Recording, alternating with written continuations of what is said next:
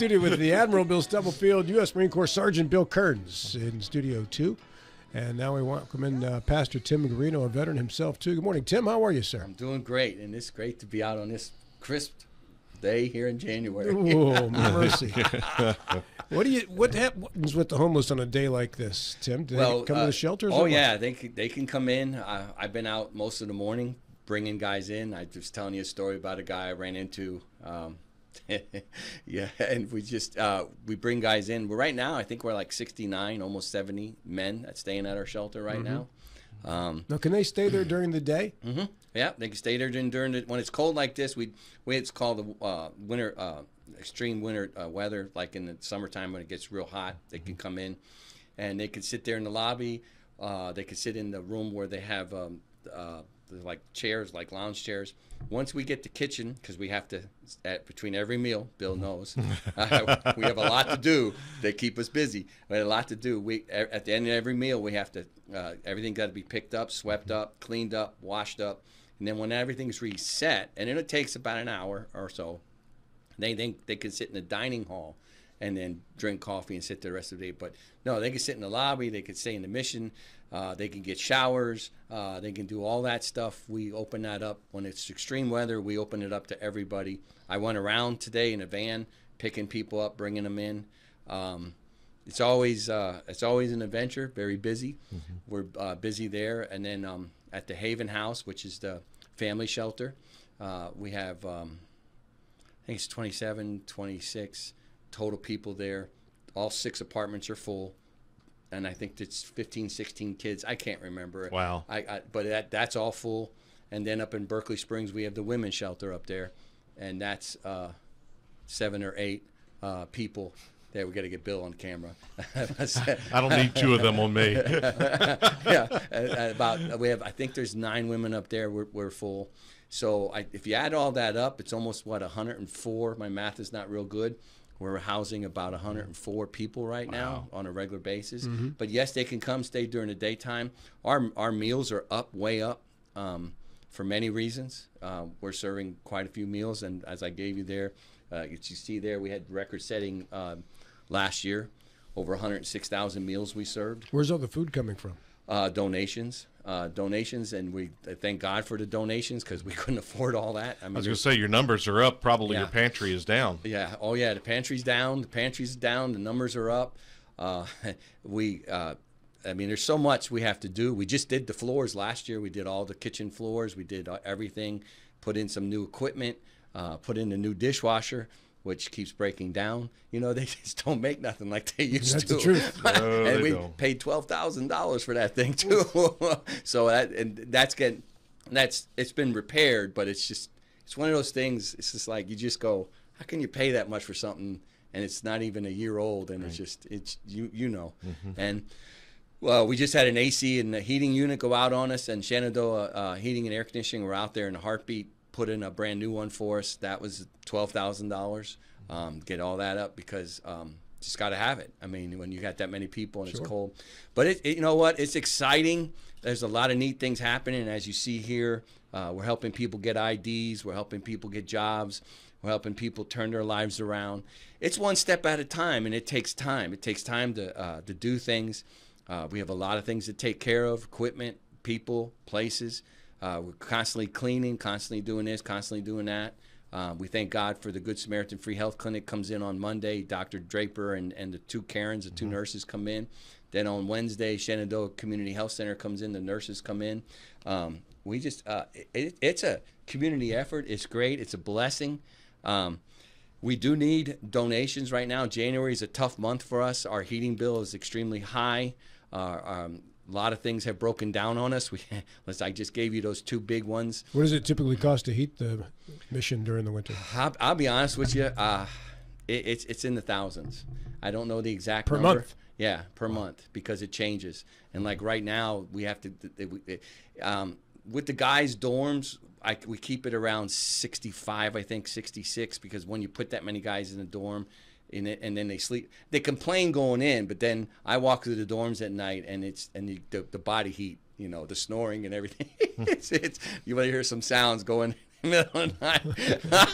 But the body heat brings it up. So it brings it up to 68, 69. So that's nice, because you make it too warm, then it's it's not good health wise. We try to keep it the cool. infection down. Right, exactly. Lower temperatures. It's almost like a hospital type thing. Right. You want to keep it down. So there's a lot of things I have to do and know and go around and make sure everybody else does, because we only have 10 staff. We have 10 staff to do everything, paid staff. Everything else is done by volunteers and the folks that live there, and it's an amazing. I mean, Bill will tell you it's a lot to do. It's a lot to do, a lot to stay on top of. Well, our food service guy just got his teeth in. He also safe serve. We're getting another guy safe serve. We got another guy safe serve. I mean, there's so many things that we got to do to stay on top of things. It's amazing. But January and February hit us hard financially.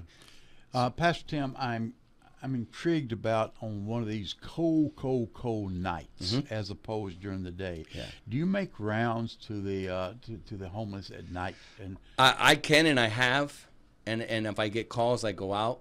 Like I've been out this morning, going out, addressing people, talking to people. As I shared with you, I don't know if you were in here when I shared about the gentleman I went out to visit today. And they have the choice, because I can't force somebody to come in. It's I can't grab them and say you're coming in. It's a choice. Like I do with my co-host. Yeah, Exactly. It's a choice. Yeah. Many of them come in, and we drop a lot of restrictions that we would normally have when it's normal weather and stuff like that for coming in.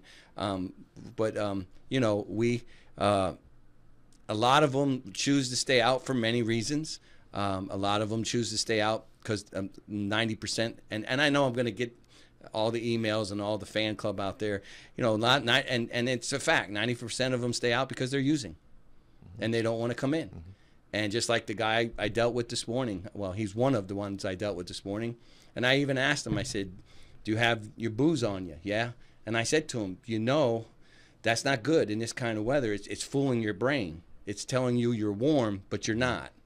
And I'm okay in here, Pastor Tim. And he's holding his bottles. I got my buddies here, and I'm okay. And I say, and he knows he can come in. He said, I know. He said, I was there and I ate yesterday. He said, I was at the mission. I ate yesterday. I said, well, you can come in. He goes, oh, I know. So we do go out. We do those things. We open the doors. Just like I said to you, we have 104 people of all of our resident programs that are staying there. You tell me what other nonprofit's doing that.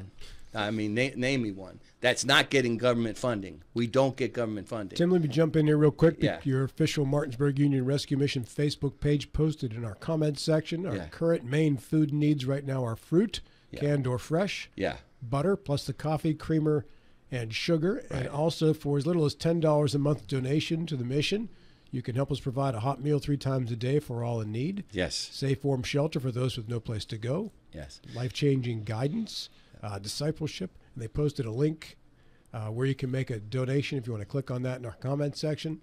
Thank you. And like you're talking about, the coffee goes 24/7. Yeah. We have people coming in 24/7, and we have the 100. We go through their 100-cup coffee. We go through 2 of them in like an hour and a half. That's how much coffee, because it's cold. It's the stuff we go through. And then we have a guy that just sits at the coffee station cleaning the coffee station, literally cleaning the coffee station, making sure there's this, making sure it's wiped down, making sure it's clean, taking away the stuff, because not everybody that comes in is hospitable. So Rob gave a list there of things that you all need, and coffee definitely one of them. You think at home how much coffee you use just to make a 10-cup carafe of coffee. Yeah. It only magnifies when you're making a 100-cup urn of coffee. So the challenge needs to be put out there to our churches. Yep. We are some very loving, giving community churches within Berkeley County that need to step up to the plate and help those that are in need. And Morgan County now. We're in Morgan County now. Don't want to leave out Morgan County. But the churches need to, I know our church collects for a number of different ones, and yours is one of them, and just set aside a month and put out to your congregations, these are the needs that's on that list there, and they'll meet those needs.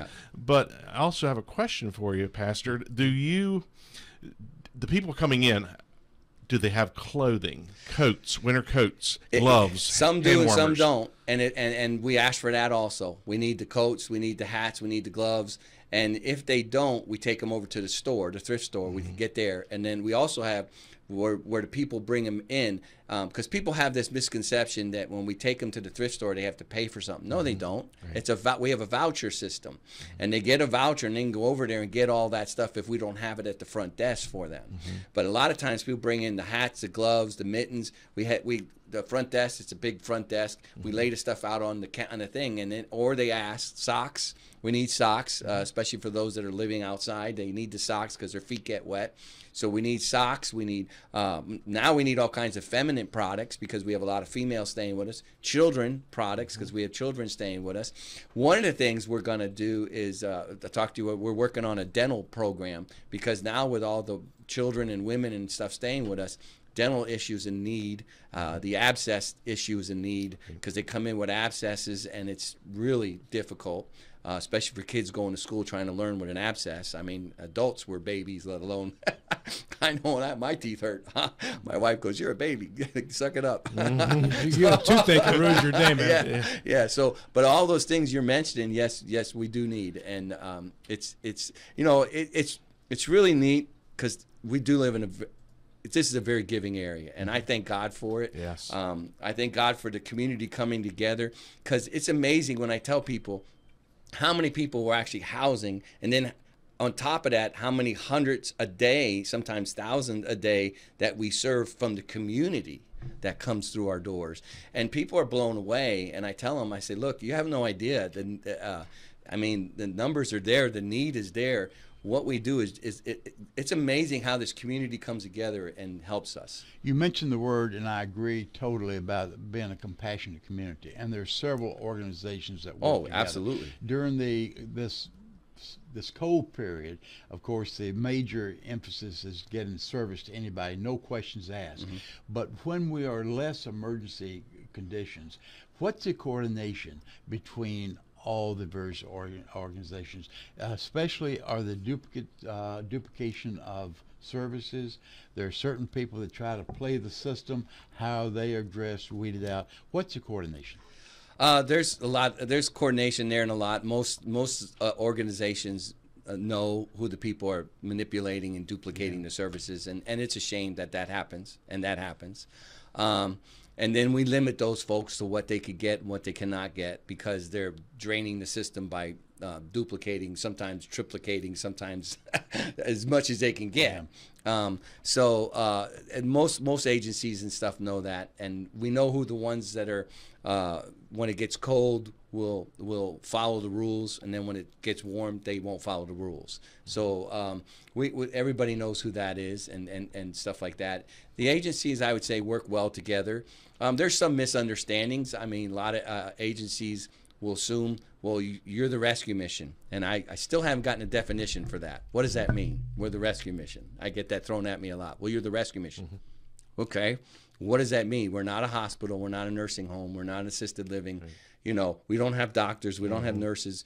Our facility's not set up to do those things. But I get that a lot. So there's a lot of challenges. I think it's important at Bill, and we have done, I know I have done as much outreach to other organizations, people, individuals, schools. Had a blessing to go to speak at Shepherd University back in November, December at one of the social workers class. And it was just awesome to get to meet a lot of them, because they had a lot of different understanding of the rescue mission, and now a lot of those folks are over there helping us. We work with a lot of WVU. We work with different agencies. Do work with a lot of law enforcement. So there's a lot of misconceptions. A lot of people, like when I was on here last time, there's a misconception. Well, if a person gets a job, you kick them out. No, we don't. No, we don't. You know, but there, and I even did a video on explaining the whole situation here. I mean, we 169 people last year we helped get employment and stayed there. Richard, who works for us as food service manager, saved up his money to get his teeth, which is lots of money, and now he's getting his bottom teeth. We don't kick people out, but there's this misconception of a lot of things, and then people label us and they run with that. Just like I was telling you that guy this morning I met. Well, I don't have the ID, you know, and the guy that runs the mission won't let me in. Really? The guy that runs the mission? Well, I think I know that guy, you know. And oh, Pastor Tim, I didn't realize it was you. Yeah, the guy that runs the mission. Yeah. It's just amazing, those kind of things. But you're right. It's constant. That's why I thank you guys for letting me be on here. The newsletter, we send out to thousands. We have a mass mailer that goes out 4 times a year to 38,000 people. It goes out. We have podcasts. We have this. We have that. To get that community, it's constant communication. You said a while, Bill, when I first came here, you know Doug Winmeyer. Doug Winmeyer walked me around to like 200 different people. Literally walked me around, knocked on people's doors, said, you're going to meet this guy. You're going to see this guy. You're going to talk to this guy. And I still do that today. I get out, talk to people, meet with people, sit down with people, explain to people. I met with a couple Saturday that just moved into the area from Virginia. A gentleman that's works for Border Patrol and his wife and has extensive military background. And he's retiring, came into this area, he wants to serve this area, and him and his wife. And sat down and met them. I come in on my days off. I preach at churches. I speak at, last year I spoke at 72 churches last year, I think. Different churches. I can't remember. And so every day I'm out there doing whatever I can to get the communication out. Is there always miscommunication? There's some people I'll say to them, well, why don't you come and tour the mission? Well, I know what the mission is. I spoke at a group 2 weeks ago, 3 weeks ago. I don't even remember how long ago it was. And I walked in, this lady says, oh, I know all about the mission. I said, oh, okay. She goes, yeah, Pastor Crow and I are real good friends. I said, okay. She goes, well, by the way, how is Pastor Crow doing? So, 10 years yeah, exactly. Yeah. And I'm like, well, obviously you haven't been at the mission in a long time. He's pushing up daisies. You know, it's like, you know, and so I always tell him, come to the mission, see the changes, see the things that's going on. Pastor Crow did a phenomenal job. The legacy, Pastor Crow built the basement and the first floor. I'm just building the second floor. I'm just adding the second floor. The legacy he left is tremendous. I could never fill that man's shoes. Never did what he did. His family committed a lot of things. Just lived the mission and built it up. My job, I come along and I do these things. Just like this Ukraine trip. People say, you're going to Ukraine again. Yeah, I said, because what I do here is what's also needed over there. They have thousands of people in crisis, and they have nowhere to put them, nowhere to go. They're stacked. They're now human trafficking is taking place. There's all, you know, because if you don't have something good to give them, the bad's going to come along and go here. Okay, so a lot of things are happening. So they're asking Christians, and Christians are putting stuff together to do something permanent to go forward. All I'm doing is extending what I do here at the Martinsburg Union Rescue Mission overseas to do the work over there. But this community is phenomenal. I think this community does a great job. I love you. I love listening to the show. All the different politics. I cross all the lines. I have to, because I don't get into the politics. I get into Jesus. I get into taking the gospel to the least and ministering to those that society has basically given up on. You're unique in several regards. You're not unique in the fact that you bring compassion and passion to your job. Other organizations do the same thing. Oh, absolutely. We have some phenomenal organizations. Yeah. But you are an outstanding communicator. And this, I think, is what makes you different than some of the other organizations. Yeah. I would encourage other organizations to take advantage of the avenues for communication, yes, as you do. Yeah. So. Well, and about 30 seconds too. Yeah, and again, you can go to the Martinsburg Union Rescue Mission.org, hit the donate button. Our January month is tough. It's tough on us. We really need a $5, $10, $20 donation. We're hit hard with the bills and everything. If you want to support me, going over to the Ukraine trip, hit that button too. Same thing there. Mark Ukraine trip on there. But folks, we can't do it without you. Well, we love this community. We love God's people here. Love you guys. Thank you for all that you do. God bless you. Till next time. And stay warm. Stay warm. Good to see you, Pastor Tim. Thank you so much. Pastor Tim from the Rescue Mission at 957.